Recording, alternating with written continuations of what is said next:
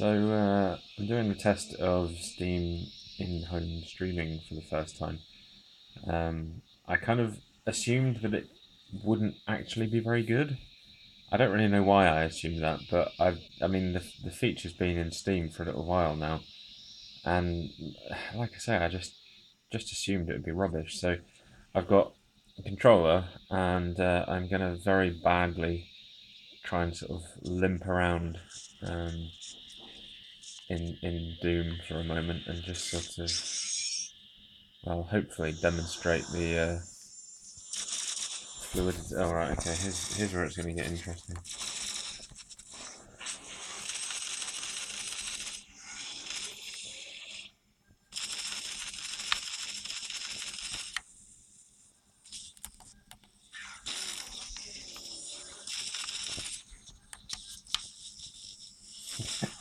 This is so confusing playing like this.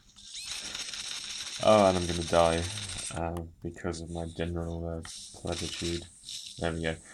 So trying to play basically one-handed is near enough impossible, which I suppose shouldn't actually surprise me. Oh, hello, you can see me.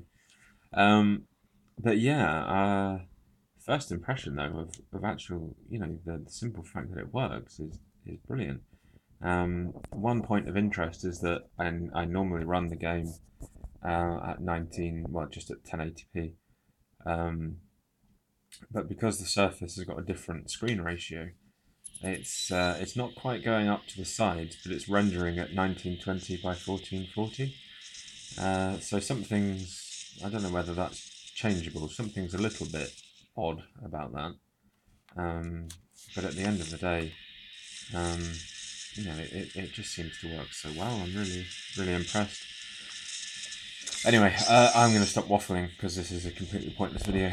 But yes, I don't even know if anyone is going to get the link to this or what. But nothing wrong with waffling sometimes.